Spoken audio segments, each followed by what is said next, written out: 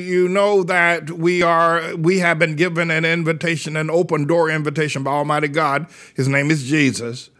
Here at the ATLAH World Missionary Church, to pray and receive miracles, to pray and to receive divine interventions, to pray and to receive supernatural moves of God. And God Almighty has given this to the ATLAH congregation, both the online congregation, whether you're in Sydney, Australia, or whether you are in San Bernardino, California, like Brother Jesse Munoz, or whether you're down in Florida, like Sister Blessed Escovez. The entire congregation of people online or in the pew. God has opened up the door for us to pray and to receive answered prayer in the form of miracles, divine intervention, supernatural occurrences, because that the congregation of people, whether you just joined a month ago or a year ago, or whether you were with me 14 years ago, you've stood with me in the midst of a very dark time when darkness descended on the world, but particularly in America with the advent of Barack Hussein Obama, and then darker with, who was a son of Satan, and then darker with tribulation, Trump, the servant of Satan.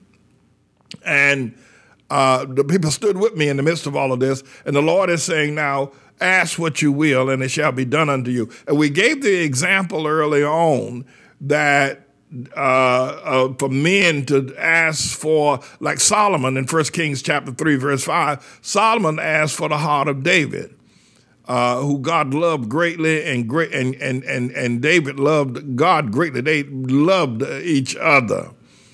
And I told men that, that just, I know you may need a home, you may want to start your own business, you may need a few $1 million, to do what you need to do. But first I asked God to give you the heart of David. And that worked well. It's going to work real good for men. And then the Lord moved me over to now, as he told me in the prayer closet, and he told me, and now to tell women to ask for the heart of Ruth.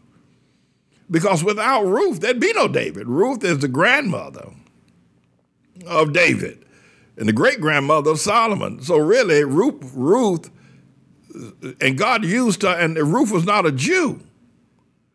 She was not of the Jewish line that declared by Jacob and Israel. She was a Moabite. She was a woman of incestuous birth. She was really a dirty woman in one regard. She was born of which is one of the Moabites that had, Moses wrote in the law that an incestuous birth person would not be allowed inside of the, along with a bastard, would not be allowed inside of the temple for 10 generations, something like 350 to 400 years. Ruth was born in among a dirty people that got started with Lot's older daughter having sex with him when she was a virgin, after God rained down fire on Sodom and Gomorrah, and they lived in a cave for a long time out there in the wilderness, and then Lot started having sex with his daughters. And his older daughter bare a son, and they named him Moab.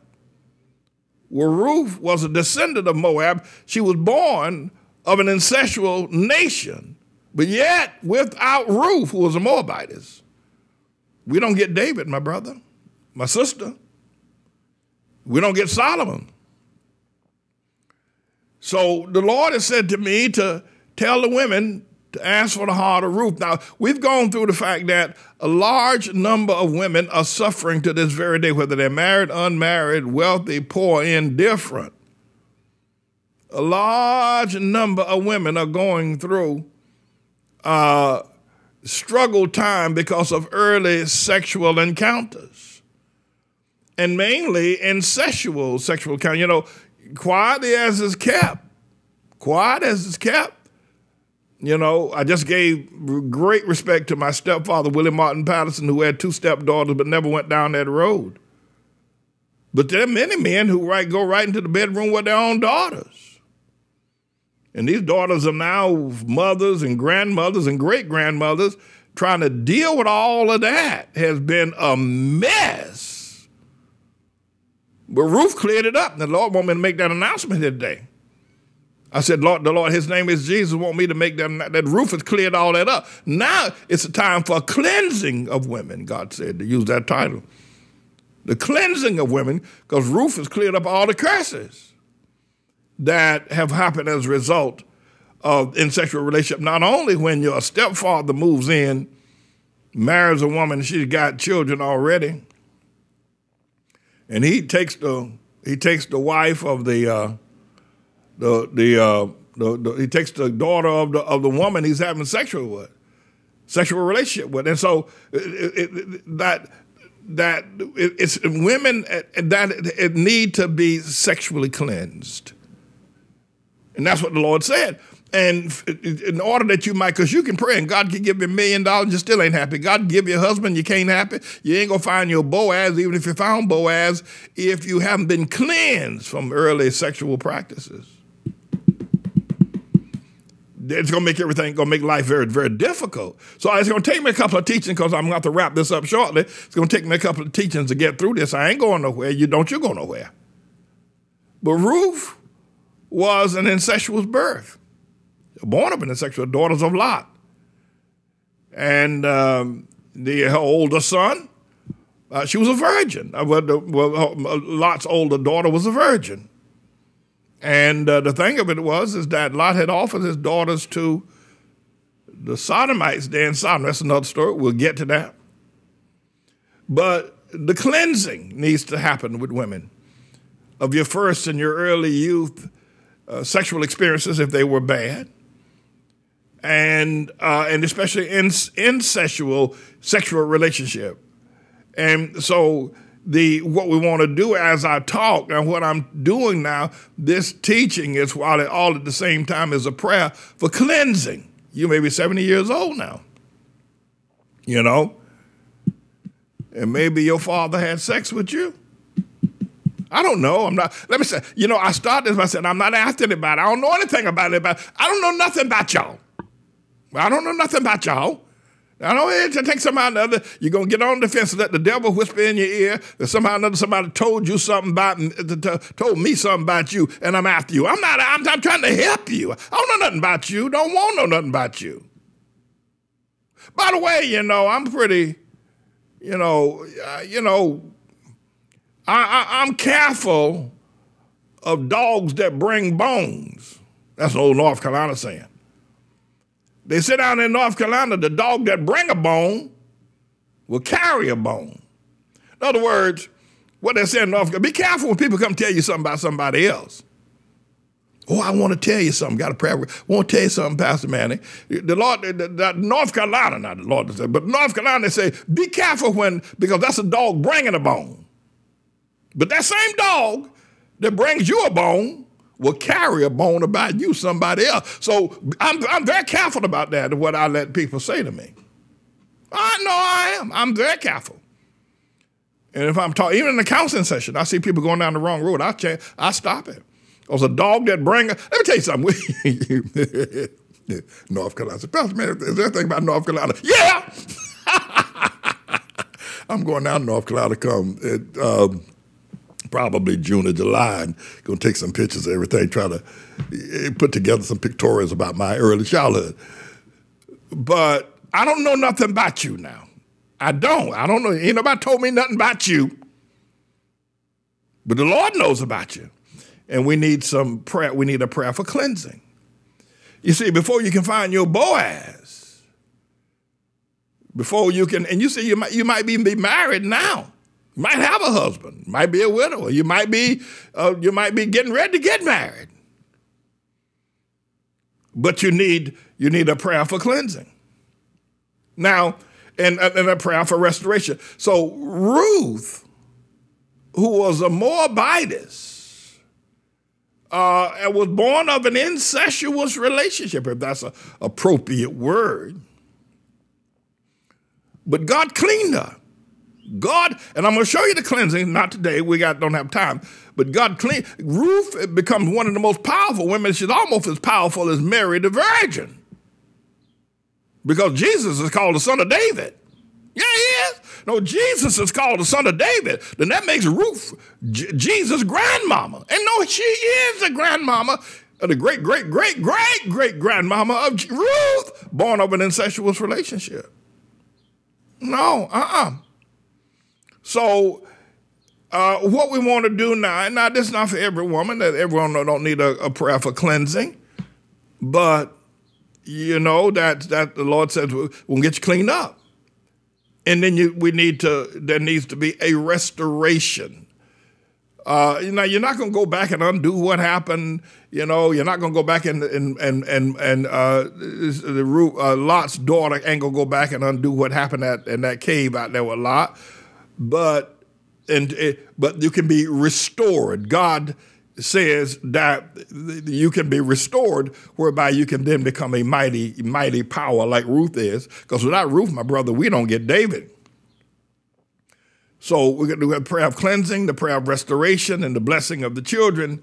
And, you know, there needs to be also a healing of the mind. A lot of times women behave a certain way, not realize it goes way back to their sexual relations, you know. And you know, my sister went down some wrong paths later on in her life as she got older. And I'll say this, and I've honored her and I've honored my stepfather. But you know, that boy, Bobby Green, I said I wanted to kill him because he made my sister pregnant. He dogged her. He dogged her. She was 14, 15 years old. He dogged her. She had to quit school, gave birth to a child. He dogged her. And somebody should have killed him. And, you know, when something like that happened, she gave birth and he didn't marry her and, you know, didn't take care of her. She had to quit school, get a job, take care of the baby. Something like that. And I'm sure it scarred my sister for life. And probably she never trusted another man at all. She probably never, though she got married, she finally did get married to some man. But she probably never trusted another man, and she could never be intimate, truly, because of what that dog Bobby Green did to her. Somebody should have killed him. I should have killed him. Yeah, I said I'm preaching. I should have killed him. And then, you know, she probably, and then later on in her life, she took a turn and went down the wrong road sexually. I'll just leave it like that, you know. Because and that happens to a lot of women, you know, if you lose faith in men, you know, and you can't be comfortable or feel safe with a man, you know, we need a cleansing. God says that there need to be a cleansing.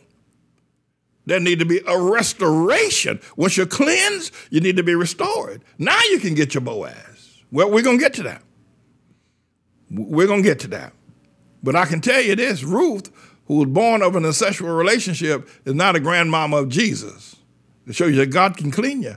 God can heal you. And he wants me to say to the women of the church, men asked to be like David, and don't forget, brothers, to be integrity of heart. You can't begin to imagine what would happen if you start telling yourself the truth, the whole truth, and stop blaming everybody else. Brother, you going to soar like it. You're going to say, well, ain't no matter. I ain't going to get, you know, I used to tell the story that when I first left off Carolina, my younger brothers, I had 3 of them. They were all smaller than me, younger than me. I used to beat them all up. I used to beat them up. That's what I did. I'm the older brother. I used to beat the living daylights out of them, all 3 of them. So I came to New York. I stayed in New York for a little while. And 2 or 3 years I came back. My brother, one was 6'6", the other was 6'4", the other was 6'5". And so they said, hey, you want to fight us the way you used to do? I said, no, no.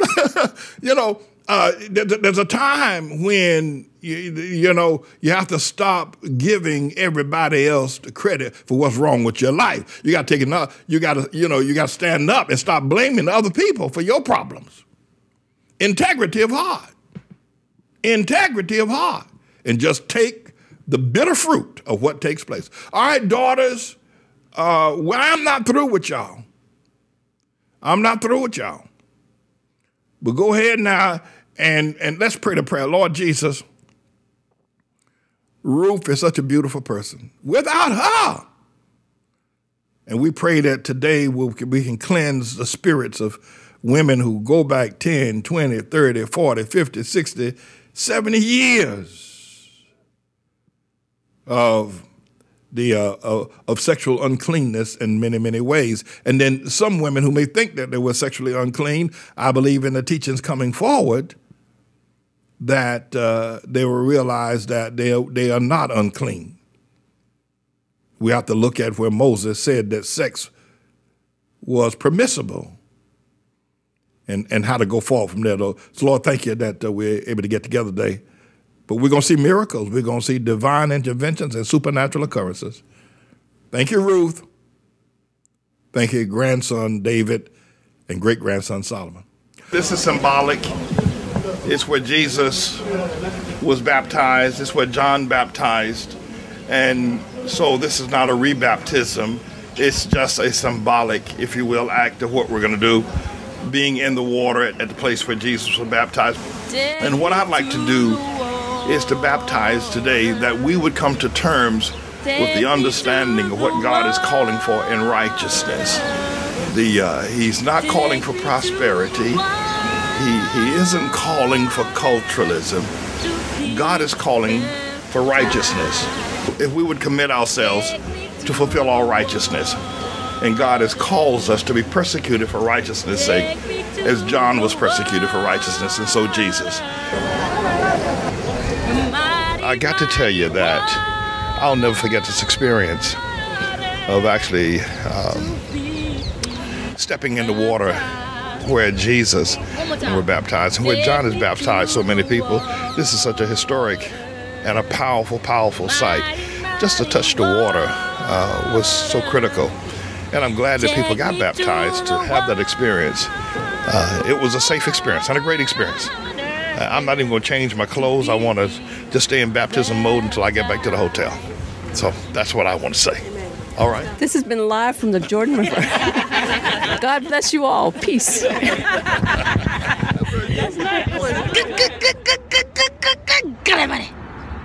Righteousness. Boom, chakalaka goes right there. Over the years, we have served more than 1 million meals to hungry bellies and hungry people here in the Harlem community.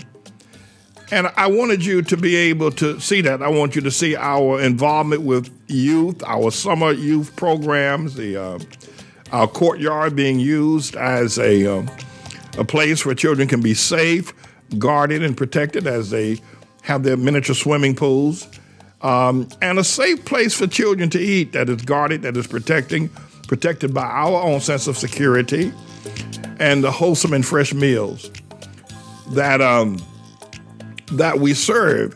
We wanted you to be able to see the mission of this church. And we've been doing this for years. Just recently, one of our members, more than a 30-year member of this church, but it hasn't, not one that, you know, that you would probably find as members of some other churches with their nose stuck up in the air. But her father is now close to death or very sick in the state of South Carolina.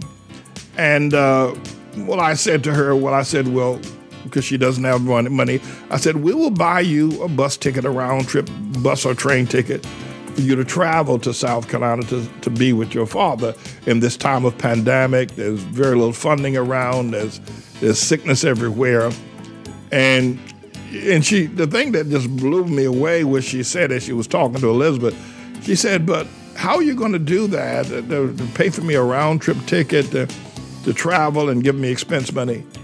And because Pastor Manning has to feed the children, he has to educate the children, he has to buy school supplies for them, he has to pick them up in the mornings and take them back, and then he's got the ministry he has to take care of, all the bills of running the church, of keeping a major house like our house operational, keep the lights on, how are you going to be able to do that? And she was almost reluctant to take the money because she felt that it would be better served by feeding the children. We gave it to her anyway. But we want you to know that we do a work in this community. There have been a lot of lies told on us. And it's almost unimaginable why some of the people that have lied on us. But I can tell you behind all of it is the LGBTQ community. Hallelujah. They don't want us to be successful, but we are, and we're going to continue to be successful in serving the meals that we're serving and serving the people that we are. And the LGBTQ community will not take us down. They are not going to take our church. Yet they've defamed us. They've written ugly newspaper articles about us. They've marched against us. They've done a whole lot of ugly things. But you see what we have done, and that's not even the half of our service to children and to the needy in terms of our homeless shelters and the things that we've done over the years. And we will continue. And probably the lies and the smears and the ugly newspaper articles and the wicked spirits and the so-called I ain't for the black man, that is not going to go away. I don't expect it to go away. I don't. But I do tell you this, that we will succeed against all of that, for God is with us, and I am his servant.